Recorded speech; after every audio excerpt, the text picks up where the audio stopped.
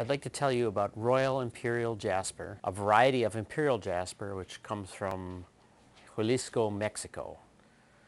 Sometimes people refer to it as coming from Guadalajara, but Guadalajara is the major city in Jalisco, which is the state. It comes from a wide area of about, I've been told, about 50 square miles.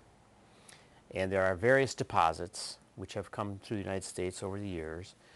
And recently they reworked one of the old deposits, one of the oldest deposits, and found a fantastic deposit which is now being called Royal Imperial Jasper.